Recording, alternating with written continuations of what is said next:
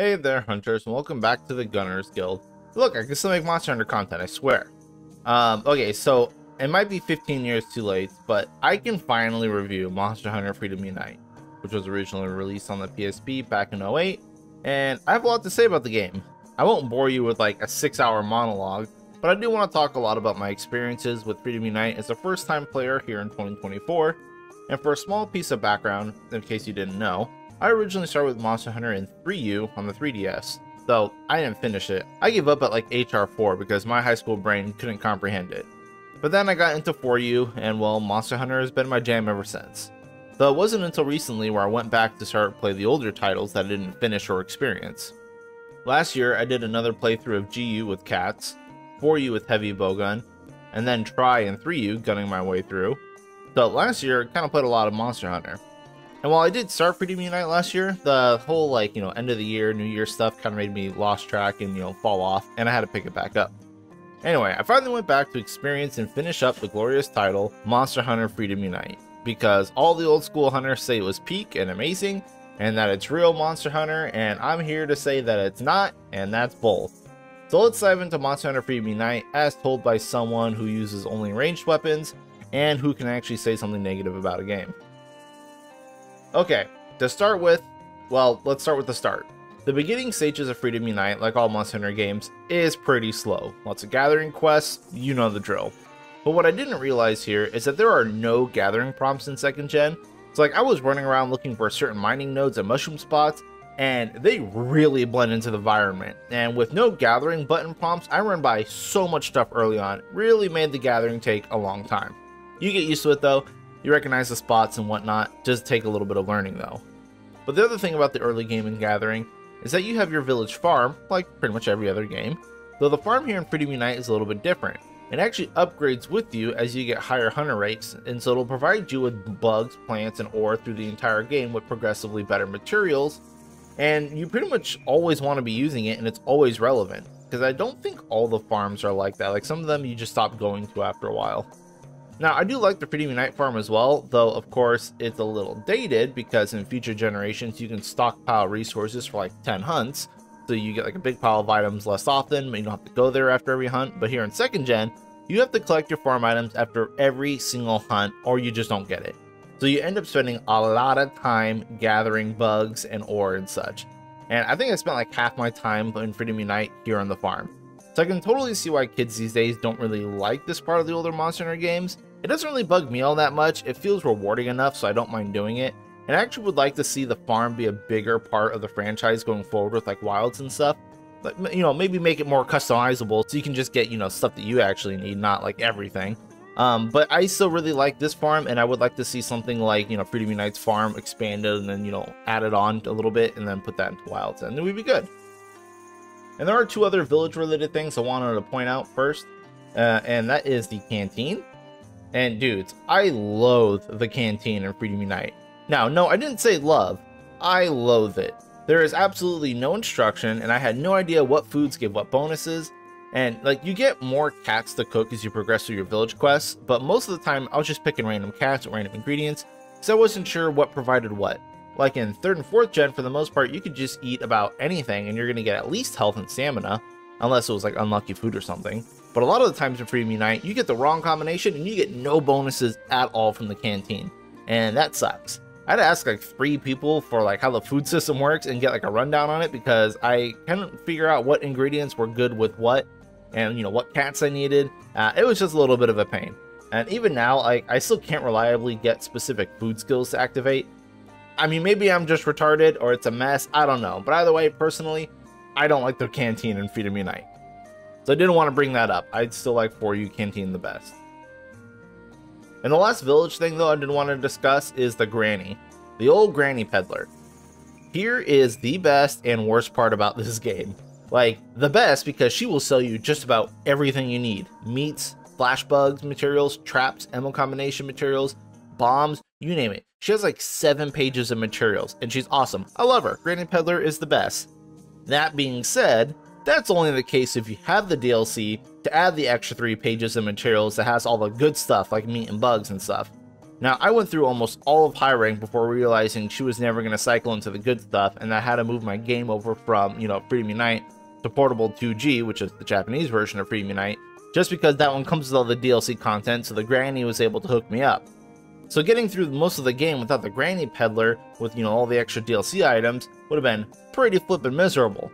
So if anyone's thinking of playing Freedom Unite, get Portable 2G with the English patch or the complete patch. It's worth it. Because the best item in the game, and the one that's going to save your life against pretty much every monster, is the Flash Bomb.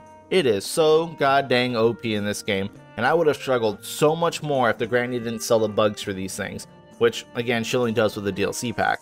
Like, I don't think I could fight Tigrex without Flash Bombs. I really don't think I would be able to kill it.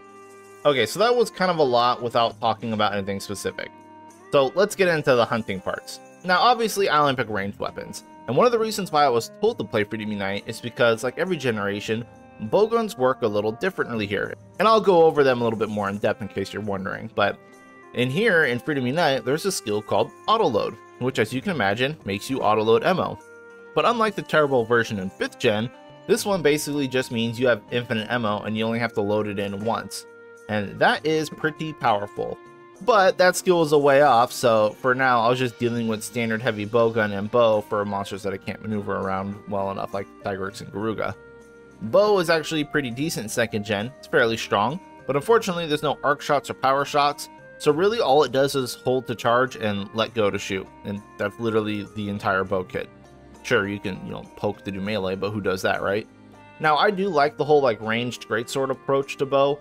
Old World bow is definitely a lot more methodical. I think it's fun. In 2nd gen, it's still passable, but I definitely like 4th gen bow more with power shots.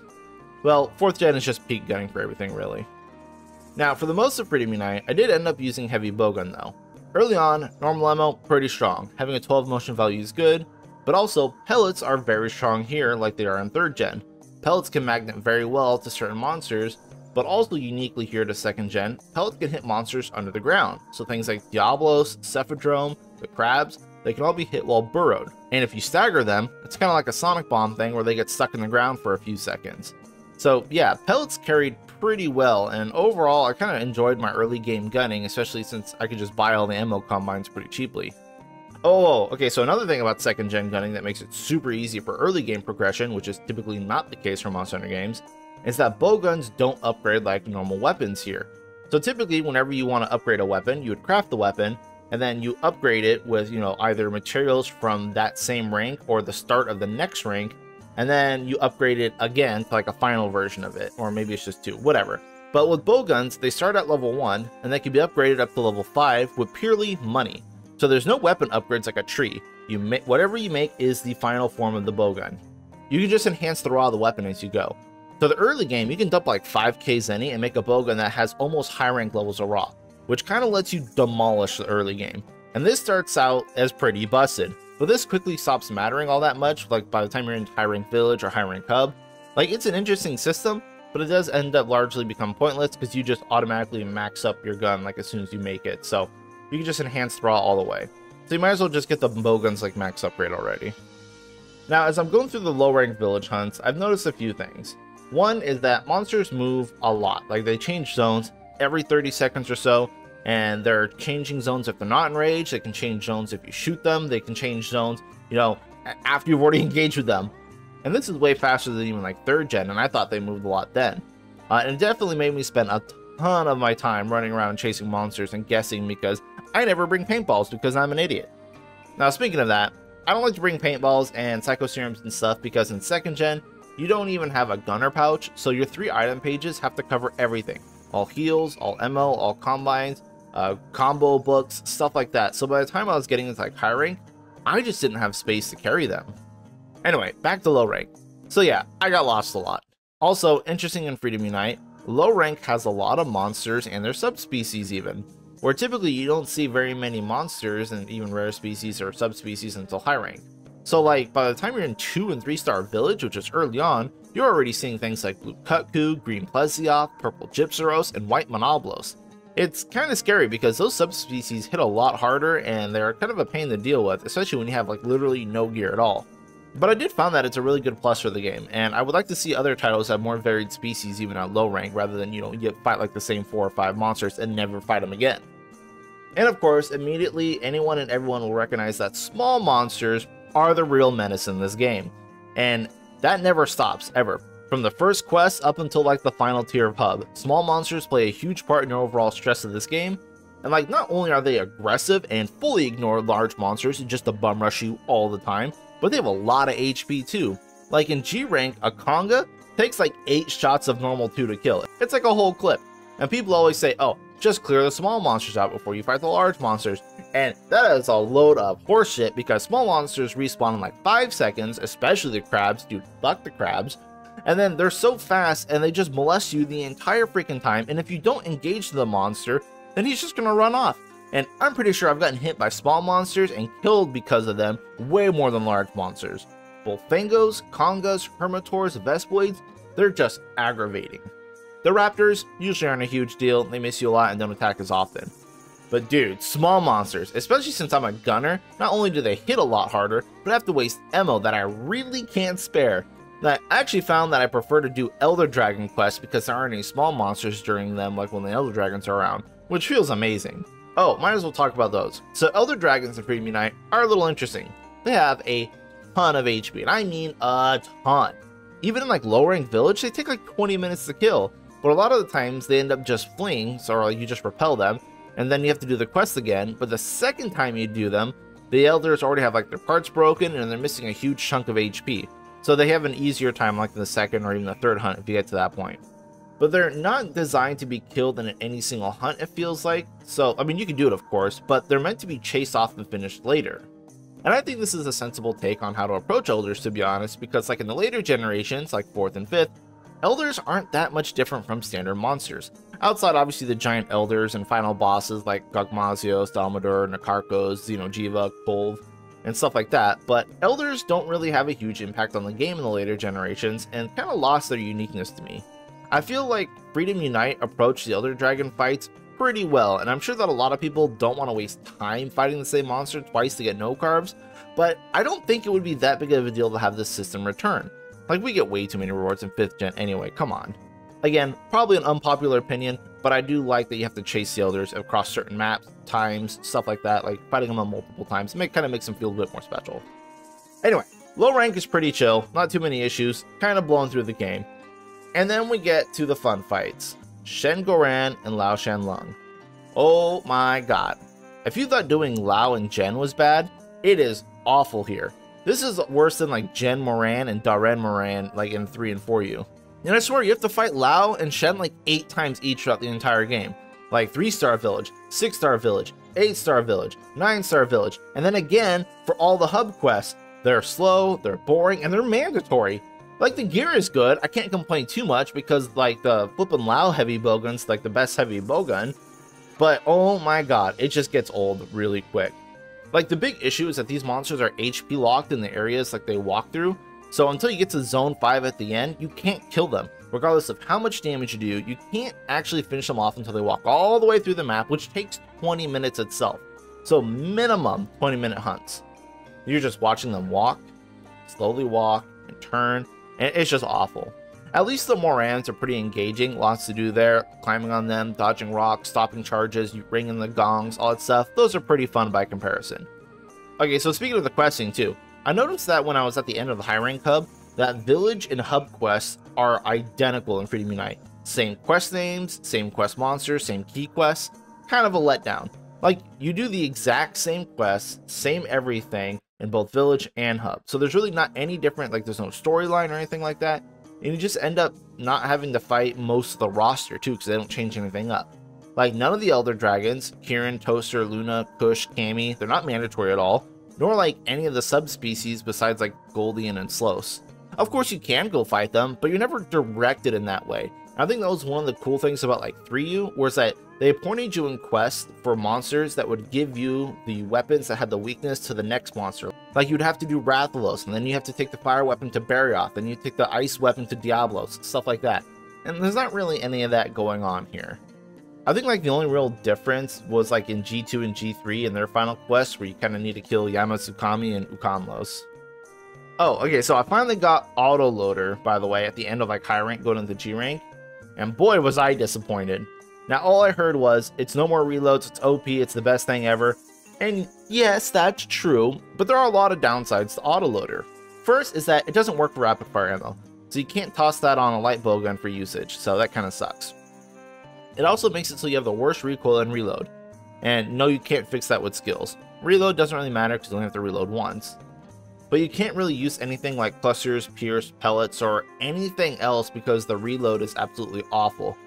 But you can use normals and elemental ammo, because elemental is weird in Freedom Unite. Like, it has its own recoil and reload, which is independent of other ammo, so the stats on the bowgun or your armor play no part in how fast they shoot and reload, and so autoloader does not hinder elemental ammo at all. And I honestly want to say that that's a bug, because it makes no sense, and I don't feel like it should be that way, but it is that way, so whatever. So the only reason why autoloader is so popular and so good is because, yeah, you could just dump elemental ammo and normals. But I was pretty sad to see it, to be honest. I wanted to use it with clusters, but that's just me, of course. And it's not even that like elemental ammo is bad, but it's like I was using pierce for like high rank all the way to the rest of the game, and elemental ammo is good. In fact, it's probably preferable for most matchups. So it's like autoloader, elemental ammo, that's great. That's why it's kind of meta. But I didn't have the combines to, you know, constantly have all the elemental ammo. Also, I didn't like falling back on normal 2s because when you're soloing all the hub quests, like you kind of run out of ammo pretty quick. So I wasn't feeling it. I stuck with pierce for like the entire game. But that was one thing that Freedom Unite had over the other Monster Hunter games for gunning, and I experienced it. It was pretty meh, to be honest. It's a cool feature. I'm pretty sad to see, you know, the 5th gen auto reloader after you look at 2nd gens, but you know, I did it. I saw it. All right, so I've talked a lot without also discussing the most important part about Monster Hunter, which is the monsters, duh. And yeah, they suck. I mean, not all of them, but a lot of them do. Like, I get it. It's 2nd gen, it's an older game, the AI is stiff, the movesets are limited. I get it, it's clunky, that's the thing. But that's why I don't understand why people talk so highly about Freedom Unite. Like, it's nostalgia goggles. Like, I'm not saying the game's bad, especially for, you know, when it was made, like 15 years ago or something. I don't know, it's been a long time, 13 years. I'm sure it was like fucking like a miracle with the game being like 700 megs or something. It's crazy how much they pack in this game. But like, every monster has the same 3 attacks and a roar, and that is pretty much it. And I think in G rank they have 4 attacks. But like 90% of this game is a roar, and then a charge while your roar is stunned. Smaller monsters like Kutku and Gyptros obviously don't have a roar, so yay. And I don't really mind those, they're pretty easy to deal with, but the AI leaves a lot to be desired even there. They can't aim like any of their fireballs or poison spits, so they just go in the exact same spot 2 feet in front of them. So if you're pretty much like away from the monster, they'll just stand there and puke up globs like 3 times in a row, and it feels super artificial. But yeah, speaking of charges though, I hate 2nd gen charges. I've been hit by a lot of them, and I realized that they're fundamentally different than newer generation charges, like even 3rd gen charges. Obviously, they have no wind-up animation, like monsters just look at you, and you have to expect the charge and get out of the way, because you won't have time to react to a charge. That's pretty much standard for older games, but the charges here have huge hitbox. Like in newer titles, the hitboxes are pretty fair by comparison. Like when a Tigress charges you, if his arm goes over your head, there's a good chance you're not actually going to get hit. I mean, sometimes there's some weird jankiness. Same for a Cantor and a Conlos. But the hitboxes are so much bigger here in Freedom Unite. So like the wings from the monster have a hitbox from the floor all the way up to the top, and the charge boxes are like huge squares around the monster from like the maximum tips of the monster all the way around. So never assume, oh yeah, I'll clear that. No, you're going to get hit and you're going to die. It's kind of hard to describe, but if you start looking at the hitboxes while you're playing, you'll understand. In fact, I might maybe like show like a little diagram here, I don't know. But anyway, lastly for the charges, they don't go in straight lines here. Pretty much every other monster in a game I've played had monsters like look at you, and then they would charge that direction. And of course, they would hit a wall or an obstacle, they would kind of scoot up and down it, and that's kind of still deadly. But for the most part, they just go straight. Now, way back here in 2nd gen though, they turn. Monsters will target you, and if you're trying to like run perpendicular to them, they will turn during their charge and catch you, which is obscenely scary. You have to Superman dive stuff. Like, you can't just run away from monster charges. If a monster charges you from far enough out, there is a 100% chance that they will hit you unless you Superman dive. You can't be sprinting perpendicular to the charge of that direction. You can't be, you know, trying to like iframe it. That's not gonna work. They're just gonna get you. Like, I can't stress it enough. The charges in this game are 90% of the deaths for everybody, I'm sure. And this game is like 25% charges, so it's a big part of the game. Now, I really wanted to hammer in how much I hate small monsters and charges from large monsters, and those are my 2 biggest gripes of this game. With that out of the way though, let me semi-briefly talk about all the monsters that I thought were great and bad, and just kind of give my impressions of them here in Freedom Unite. So, raptors, they're the same, nothing special here. Birds are cool, I like the Kutkus a lot. Garuga's annoying, but that's normal for him, but he does have some unique moves here in 2nd gen that I've not seen before, where he does like a 2-part beak slam, like he'll like flick up and then smash down, and then charge into it or tail flip out of it. It's pretty cool. G-Rank Garuga, absolutely terrifying again, per the usual, so I can't blame it too much. But I wanted to point out that Garuga seems to be much more enjoyable in the later generations, which is scary, because I'm still terrified of 4th gen Garuga. But it's always an interesting monster to see in different games, because it behaves a little bit differently. Speaking of birds though, Hypnocockatrice. This is a frontier monster that I've never fought before, and I gotta say, it's a pretty good fight. It's not quite as aggressive as a Garuga, but it can be pretty fast, and the large sleeping gas it has can be spewed out in different directions and at different distances, so the pattern's not always the same like Kutkus and Gypceros. And I kinda wish we got him in future titles, because it's a fun turkey. Anyway, moving on. Blows family. Here in Freedom Unite, like for you, we have both Monobloses and Diablos and their subspecies, white and black. I honestly can't tell much of a difference in their movesets though. They all kinda act the same, all 4 of them, and I don't understand the differences. I don't know, maybe that's just me. They charge, they tail swipe, they dig, they charge, you know, whatever. Black Diablos can change directions with its burrow attack, and that's about it. Like, 4th gen Monoblos and Diablos were pretty different, like with their movesets, and Monoblos used its horn a lot more and ran around a ton, so it's different there, but here in Freedom Unite, not really seeing the differences, not really thrilled about these. It's kind of fun to cheese them by spamming pellets underground, but they're not super special or unique in my opinion. I prefer the 4th gen versions. Wrath family, I mean, until 5th gen, these really haven't changed at all, and I wasn't expecting them here obviously this far back. Los still has its claws that instantly stun and poison you, and that's cancer of course, but it feels a lot more manageable here in Freedom Unite compared to like 3U, because, I mean, Los stays in the air for way more than he did before, but he's also like at higher elevation, so that stuff like doesn't hit you like ever. And half of his attacks lead him into the air, and then half of those air attacks don't hit players at all. And he loves to fly around the map and do like 3 circles before diving onto you for every single attack, and he just wastes a lot of flipping time. He's not hard to deal with as a gunner most of the time, because he doesn't really aim his fireballs and doesn't hit you with much, but I can imagine Blade Masters is just like an awful fight to deal with. Rathians are more or less the same as they've always been. The only thing I really wanted to note about the Rathians was that because of the way charges work here, if Rathian does back-to-back charges across the map, you better be ready to sheath and Superman dive, because she will turn and get you. And it can be very, very scary, especially in G-Rank and Goldian. Also, Rathian's AI is kind of weird in this game. Like, if you're a gunner and at medium distance, she will just sit there and spam fireballs constantly, like 9 to 10 times in a row. Really weird. So, don't really like that, but you know, Rathian's Rathian, whatever. Tigrex. Yeah, I hate Tigrex. I've always hated Tigrex. It's literally a lawnmower, and again, because of how charges work in Freedom Unite, it makes him so much more dangerous. He is the hardest monster in this game, for sure. This is one of those monsters where I have to swap the bow for some mobility. Like, there's no safe spots against Tigrex that I can see, unless you have earplugs or something. Because if you're far away, those charges will get to you. Like I've said, they turn. They will turn. You can't avoid these without Superman diving. If you're at medium range, you have to be super careful, as Tigrex can jump backwards, which puts you at a bad spot because now you're at long range. But he can also roar at medium range, and if he does that, and he gets you with the roar, he's going to charge and kill you. Especially as a gunner, you have no defense. He's going to one-tap you. You can get away from the roar if you're quick enough or just have a favorable position, but you have to be on your toes all the time at medium range. And I say medium is like 1 to 6 feet away from the monster. Now at close range, where you're basically on the Tigrex, stop being there. Tigrex turns and that'll knock you down on your butt, and if you get knocked down and he decides to charge, well, you guessed it, you're dead. Look, Tigrex is scary. He always has been to me. I don't like Tigrex. But in Freedom Unite, Tigrex is just not very fun for me. I would rather fight any monster in the game than Tigrex. Like, I just don't see how he could be a fan favorite, especially because he started in 2nd gen. That's crazy. Like, there are better lawnmowers out there, like the Blows family. Fight those.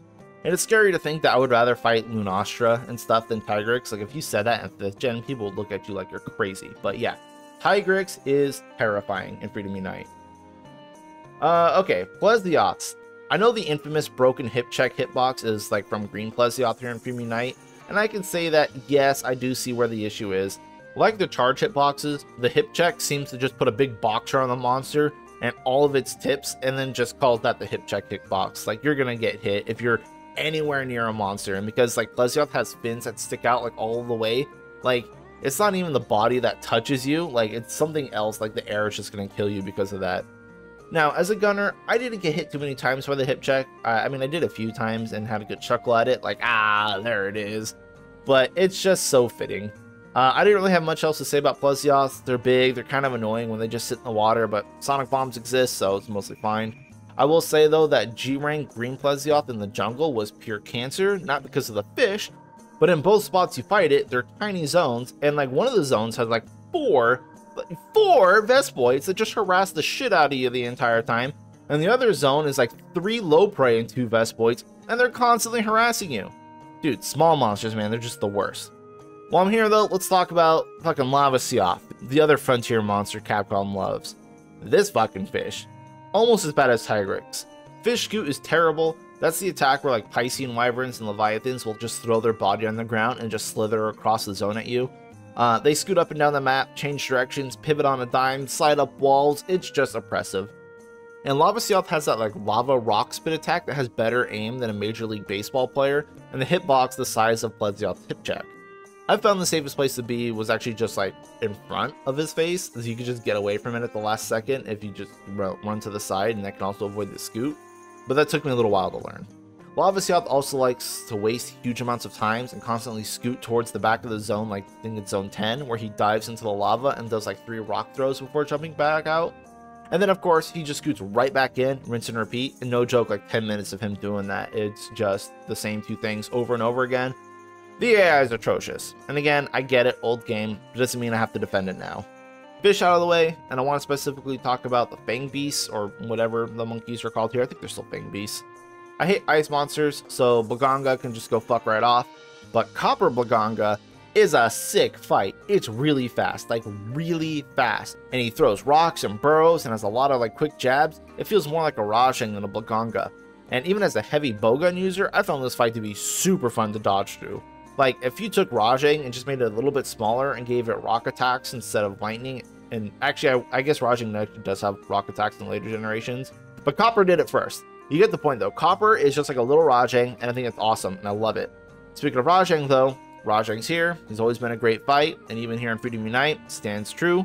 He's fast, he's got good openings, very scary when you get hit, but I didn't notice anything super special about his moveset. Seemed to be much more random than 4th gen, but he didn't have any like of the moves I hadn't seen before, but he does spam like his charge attacks a lot more, which is par for the course for 2nd gen, I guess, and he doesn't have triple Blanca Ball, which kind of sucks.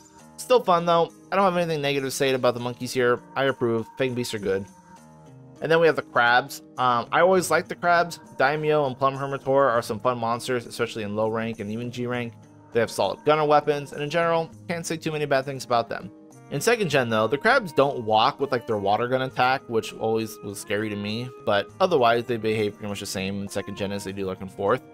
Shoguns though, these guys are real menaces, at least for gunners. I'm not sure how Blade Masters feel about them. Their attacks have deceptively large range, and they move very quick when they want to. I can't say I dislike Shoguns, but they are extremely tough. Like, I don't ever feel like, oh, that hitbox is unfair or the monster has no openings, because that's not true. They just don't take that much damage from ranged attacks in general, and pretty much everything 2-taps a gunner in G rank. So, of course they do as well, but with much faster attacks, and I just always feel like I'm pressured for positioning and MO on them. Terra Shogun actually found to be easier to manage as he has like the black Gravio skull, and so his shell is super weak to water element, which actually gives him a decent hit zone.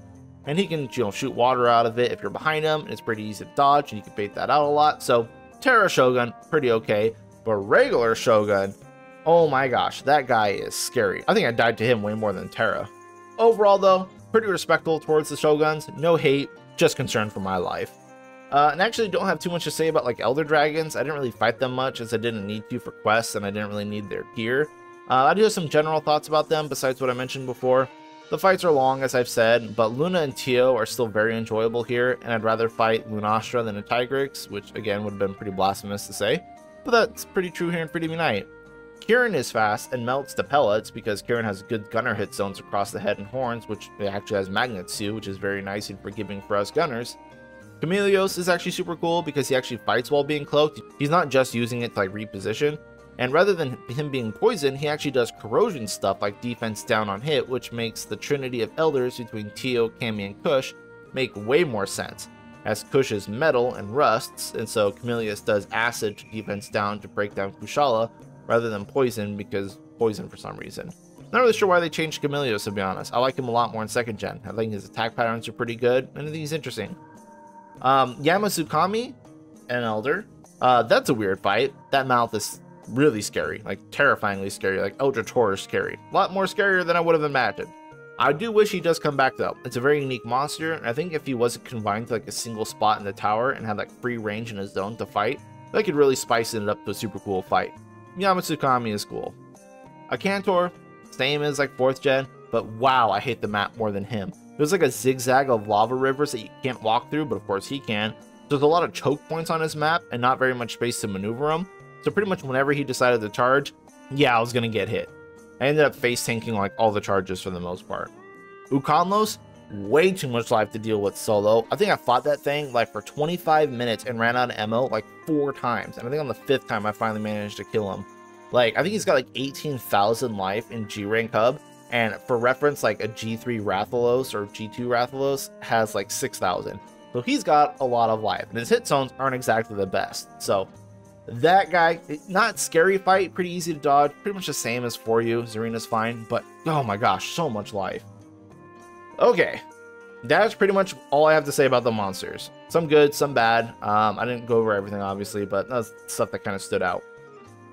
Alright, so one of the other things that stands out a lot for Freedom Unite for me is the maps.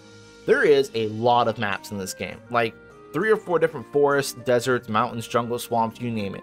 I guess it comes from like the old season changes in the previous game. I'm not really sure, to be honest, but they're all here now, and it just feels like to me that there's a ton of maps. And I think that's pretty cool. I never really took the map items with me, and since I'd never played on most of these maps before, I was having to discover all the zones for myself. And I don't think I ever even got super familiar with them to know where each zone led to and where the monsters would move to. So, again, spent a lot of time running around, wasting my time. Not only are there a lot of maps though, but for the most part, they're pretty gorgeous. Like in 5th gen, outside the map confines, like the skybox in the background, are super flat and boring, and there's not a whole lot going on.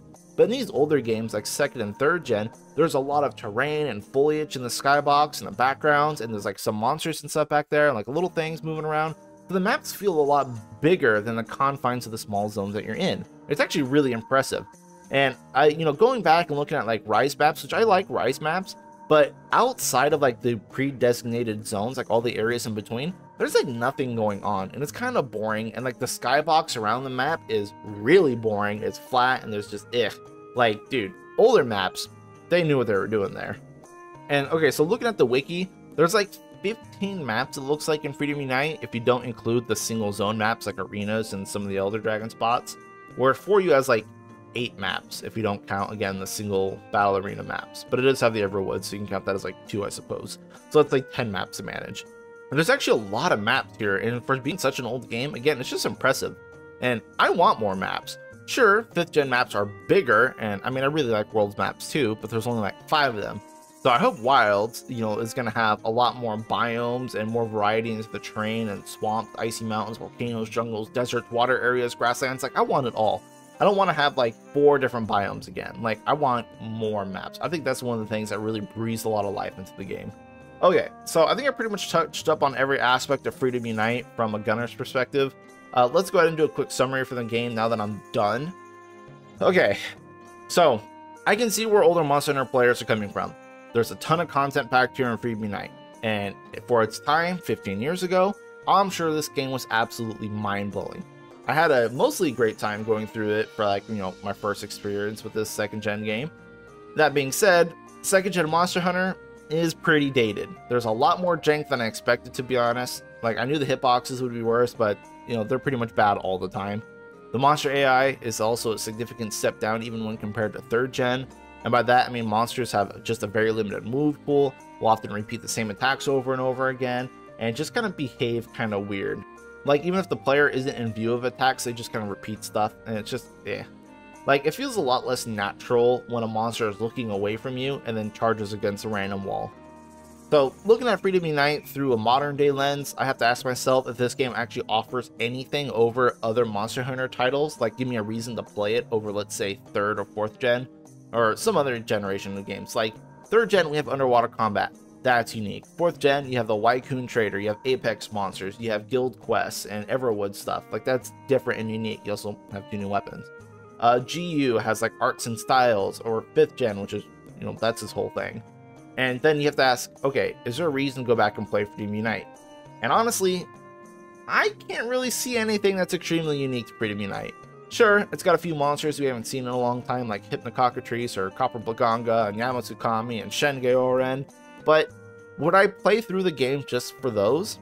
Or recommend someone play Freedom Unite because of that? And honestly, I can't say I would. Sure, it's a good Monster Hunter game. I mean, all Monster Hunter games are good, except the first one. But it is a product of its time. I think 2nd gen is a little too old for most people, and I don't think it offers enough to warrant to go back and play. And so, like, yes, it's a cool experience, but I don't feel like most people will have anything to gain from going back here. So I finished Freedom Unite, I did all the hub stuff solo. I didn't finish G-Rank Fatalis quest because I didn't want to do it anymore. By the time I was done with hub, I was pretty much done with the game. So I'm going to check it off that I've completed it. I've done all of Village and all of up through G3 Hub. And I did have some good experience there. There are definitely some good fights that I'll remember.